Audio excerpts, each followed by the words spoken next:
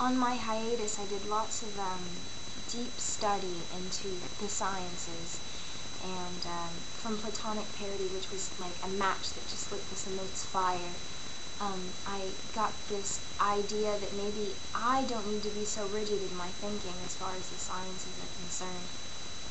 And so, in this video, I'm going to be including some quotations from a wonderful book that I was reading over my break, and it's this book, Uncertainty, Einstein, Heisenberg, Bohr, and the Struggle for the Soul of Science.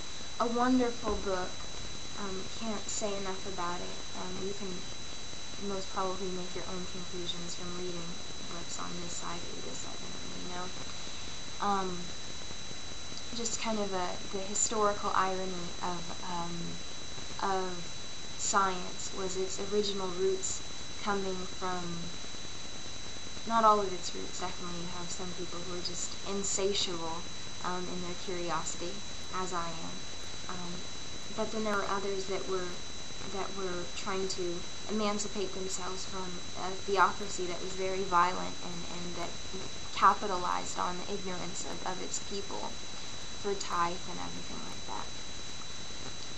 And so from that, I made a construct of science, and from that construct of science, it was backed by people, and so it became a social structure that became just as rigid as the structure that the forefathers tried to emancipate future generations from. I think it's a hilarious irony if you actually think about it. I can't even go into it enough. Also, I included some quotations from Einstein's essay, which I would definitely recommend. Just his whole book of essays were just lovely pieces of reading. Cosmic religion, what that really means. Some quotes, I'm going to include those in this too. And I think that's pretty much about it. The liberalism of thought. I'm finally a liberal thinker when it comes to science. I can't stand things that are rigid and not open to at least communication and discussion openly. Aristotle, accepting or entertaining an idea without having to accept it. And so, it's so nice now that I have a newfound liberalism when it comes to the sciences, and there's not like this little person tapping me every time I get existential that says, "How dare you, Shannon, don't you dare go back to the prehistoric ages now."